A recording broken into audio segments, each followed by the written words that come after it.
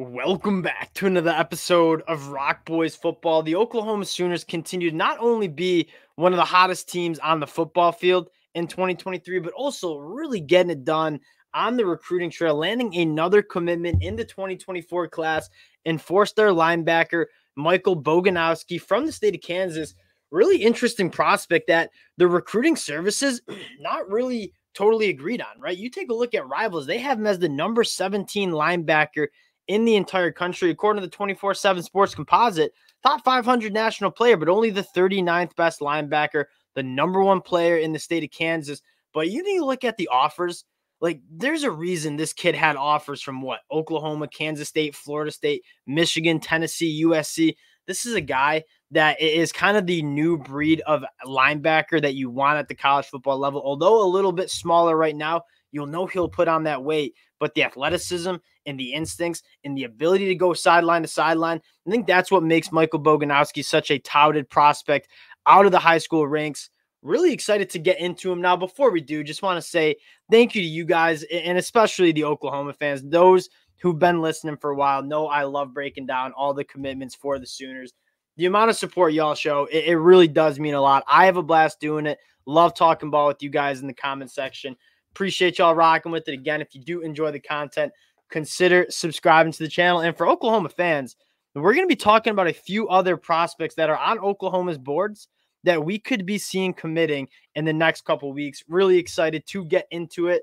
Michael Boganowski, you take a look at what he's done on Friday nights, going back to his junior year, played in 10 games, 123 tackles, 4 interceptions, and a forced fumble. It's a guy that not only has that athleticism, but the instincts. And I think the instincts come from he's played multiple different positions at the high school level. You'll see him line up as a safety, as an off-ball backer. You'll see him blitz off the edge as well. He's a really versatile kind of chess piece in the defense. And Brent Venables in this defensive coaching staff going to bring him in and kind of figure out where he best fits into this defense. But more importantly, like why I think Brent Venables really turned up the heat on Michael Boganowski is he fits what OU's trying to do on the defensive side of the ball in terms of the change of culture that we see in Oklahoma. We've talked about this a lot, right?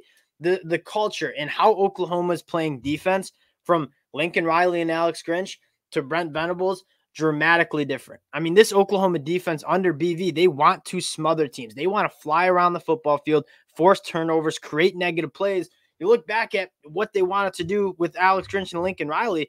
Hey, we're just going to play passive defense, try to hold teams to 3 points in the red zone, and try to outscore teams. That's not what Brent Venables wants to do. I think you saw some growing pains last year with that, but you're really starting to turn this. You're really starting to see the defense really kind of turn it up and get comfortable in that kind of culture and system.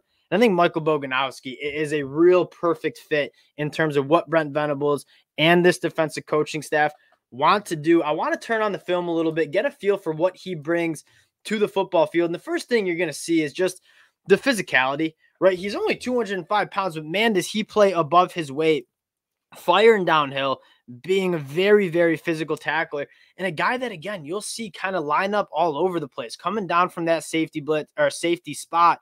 You're going to see, I mean, again, a smaller guy, but you talk about block destruction. I mean, absolutely handles that guy, goes and finds the football. He's a guy that's a playmaker, plays extremely aggressive. Here's another piece of film that I really like, right? Coming in late, not only going to make the tackle, but he's going to try to make a play as well, find that football, strip it out, recover it himself. This is a guy that he's a playmaker. And again, lines up all over the field on defense, but just makes plays. Again, here you see him coming from that safety spot, firing downhill, being physical at the tackle point. So much to like in what Michael Boganowski brings to the table. Again, seeing him more in that off-ball spot, sideline to sideline speed. We talked about that, right? Modern college football linebackers, you need to be able to operate in space and have that athleticism.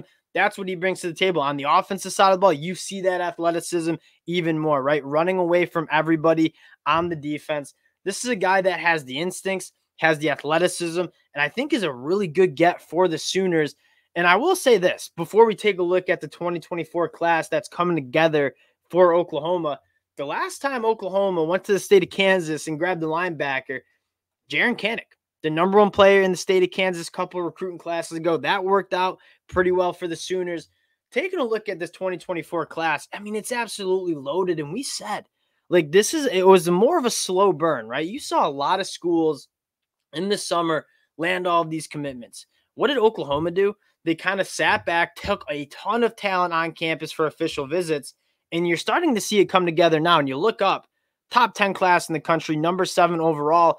Taking a look at what they have, I mean, the defensive side of the ball, absolutely loaded, especially in the trenches. David Stone highlighting the class. But I want to go back down to one of our favorite guys that we covered in the summer. That's Jaden Jackson, another teammate of David Stone's at IMG. We said when we covered him, he was outside of the top 400 nationally when we talked about him. We said, this is a guy that is a complete gem of a find. And you kind of knew he was a gem because, I mean, every Power 5 team in the country wanted Jaden Jackson. He's all the way up to a top 200 guy now. And you're seeing the Sooners class, I mean, really start to come together now. The question is, where does Oklahoma go from there? And I think a lot of Sooner fans said, hey, maybe we could bolster up this offensive line, right? It's a solid offensive line class, but you could go grab a couple blue chippers and kind of build that depth on the offensive line. And I think that's what you're going to see Oklahoma do. The two targets that I want to talk about right now, and we've talked about them a little bit. Grant Brix from the state of Iowa, top 200 national guy, according to the composite, top 75 national guy, the 5th best tackle, the number 1 player in the state of Iowa, a guy that is super athletic, 6'5.5", 280. You got to put on some weight. But Coach Bill B, you trust him to develop a guy like Grant Brix, who in terms of raw traits just has it. And then you go on the inside and get one of my favorite prospects in the 2024 class, or not get, but trending for, Eddie Pierre-Louis, a guy that from the state of Florida, it sounds like you're battling UCF out for him. This is a guy that you want to build an interior offensive lineman in the lab. Like, that is what Eddie Pierre-Louis is. 6'3", 335 pounds, that fire hydrant built. You see him on the track and field. He is, I don't know if you guys haven't seen the video. I think we mentioned it last time. This is a guy that flies on the track and field. And you're seeing him go up against guys who are my size. And I'll tell you that I am much smaller than him. And he's burning them, leaving them in the dust. This is a dude that's big, but a functional athlete. If you could add Grant Brix, Eddie Pierre-Louis into this class, you're suddenly looking at a top 5 class in the country. And again, what did we say all along? Going back to this class, it's going to be a little bit of a slow burn for the Sooners, right? There were a lot of teams that were kind of riding a ton of momentum in the summer. What did Oklahoma do? They kind of stayed in their lane, kept working on their top prospects, and they're starting to fall in place as we speak. And when Oklahoma keeps winning, as we expect them to do in this 2023 season and move into the SEC, you're going to see recruiting just really ramp up. Brent Venables, we say it all the time, a guy that recruits want to go play for. He's a player's coach. He's a great relationship builder. He's surrounded himself with elite recruiters as well. Perfect recipe. And you're seeing Oklahoma really get it done. Another massive get in Michael Boganowski. Wanted to hop on, talk about it a little bit. Appreciate you guys rocking with the fellas. Again, if you do enjoy the content, consider subscribing to the channel. Appreciate all the Sooner fans for the support y'all show, and we'll talk to y'all later.